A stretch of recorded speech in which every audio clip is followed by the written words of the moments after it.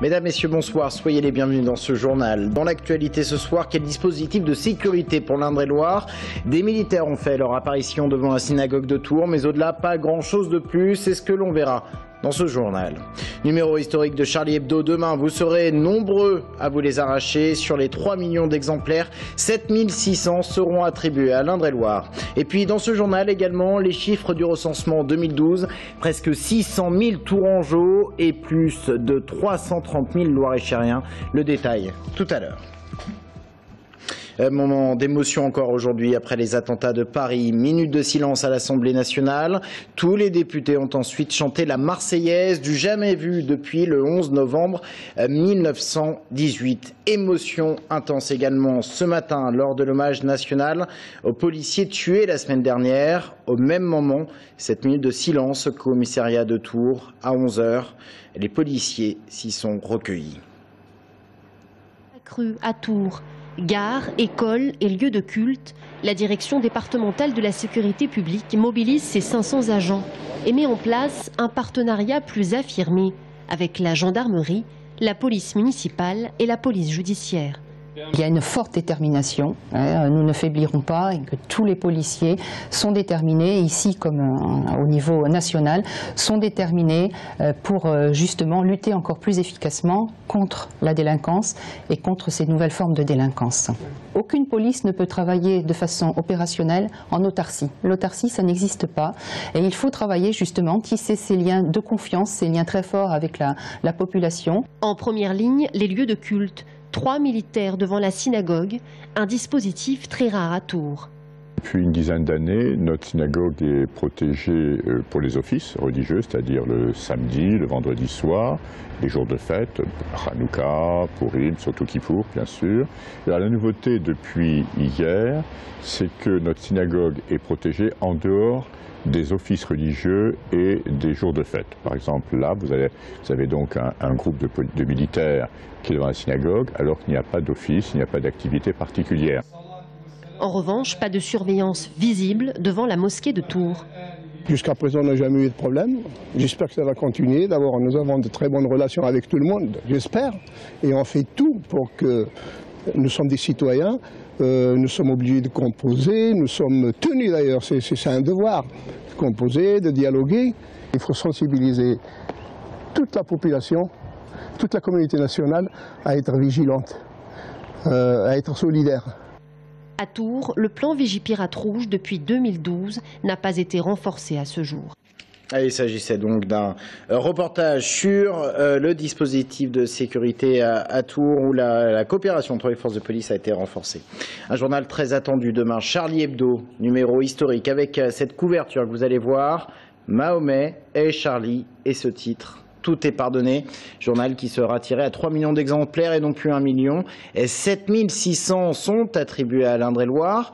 Beaucoup d'entre vous l'ont déjà réservé, mais beaucoup seront déçus car il n'y en aura pas pour tout le monde. 7600 exemplaires qui arriveront à partir de minuit ce soir à Saint-Pierre-des-Corps. C'est là-bas que se trouve le centre de distribution de la presse. Amandine Piombini. À minuit, 4800 exemplaires de Charlie Hebdo seront acheminés ici au dépôt central de presse.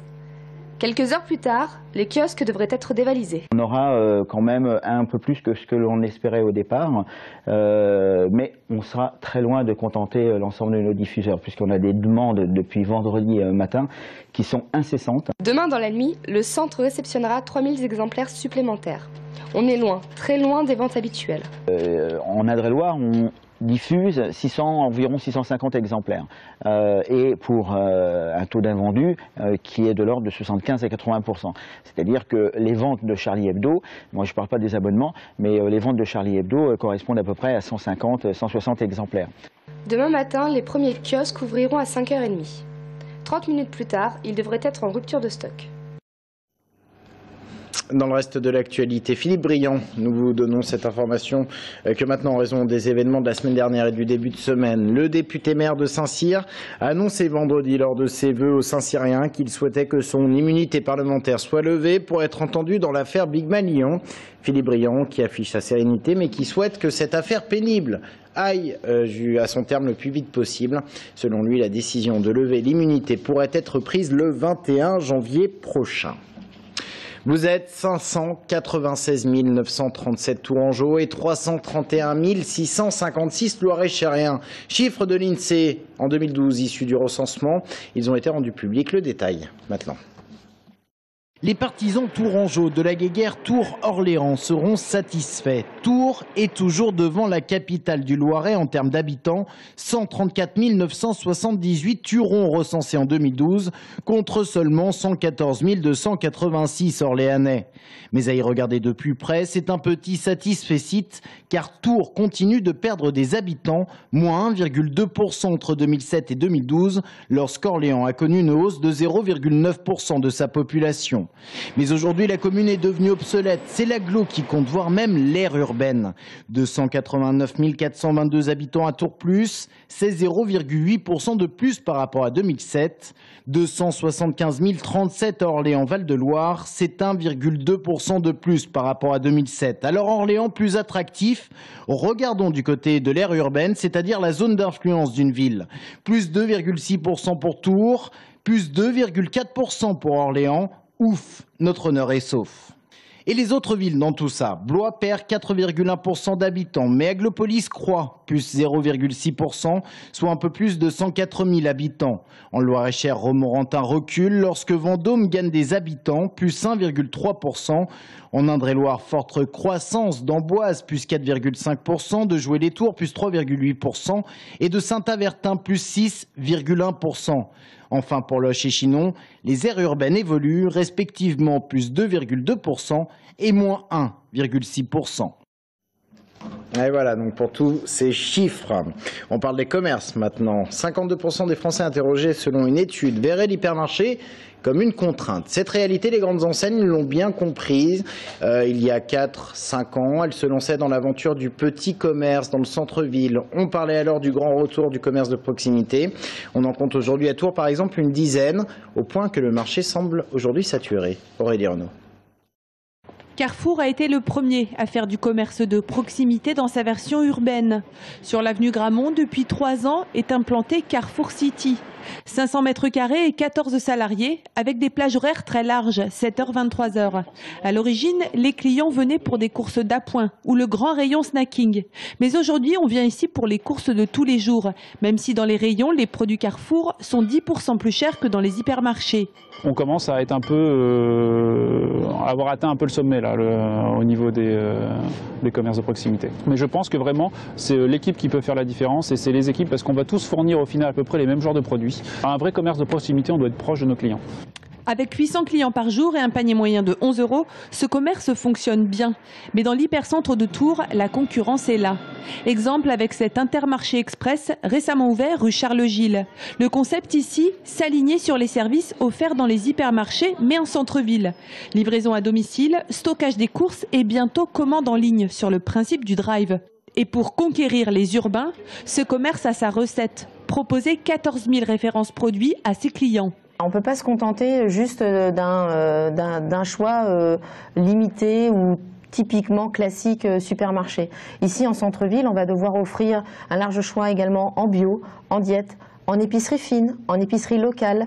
Le client est exigeant et il a raison, il recherche aussi les dernières innovations qu'il a pu voir à la télévision. On va moins travailler sur le prospectus, sur les promotions, mais on va beaucoup plus travailler sur l'assortiment.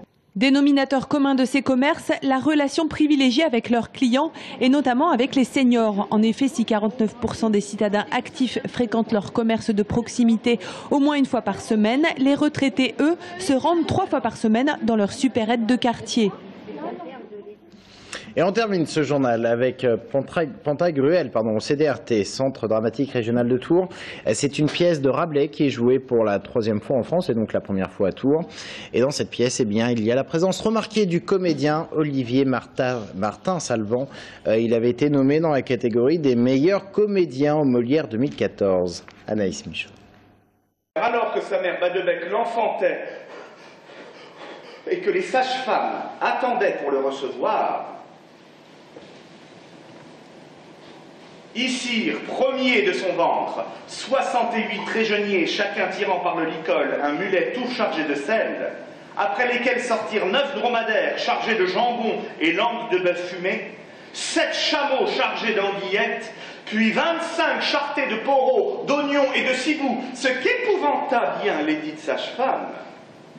Mais les aucunes d'entre elles disaient « Ceci n'est que bon signe, ce sont aiguillons de vin. » Et comme elles cactaient de ces menus propos entre elles,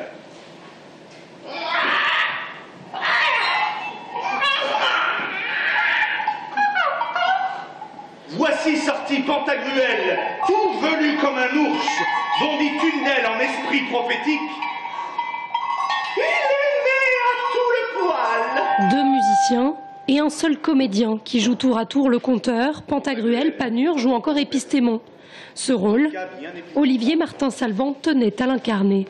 Il y a beaucoup d'humour, évidemment. C'est sûr que cette œuvre, ce premier livre, ce qui nous touche particulièrement toute l'équipe, c'est aussi le côté humaniste, la lettre du père.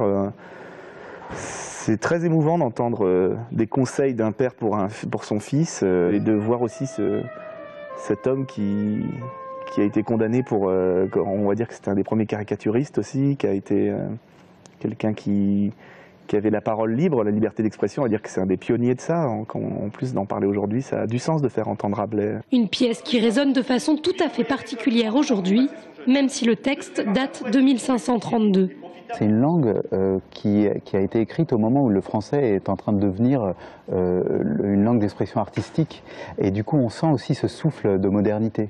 Donc c'est pour ça qu'on avait envie de faire entendre la langue dans son jus, parce que c'est là que l'histoire prend toute sa force. Une pièce conçue pour faire réagir le public et des spectateurs qui ne sauraient rester de marbre en ces terres rabelaisiennes. Y a-t-il eu des incidents lors de la minute de silence en Indre-et-Loire? C'est l'objet de l'invité de la rédaction. On en parle avec Marie-Paul Fresneau, responsable du syndicat SNES.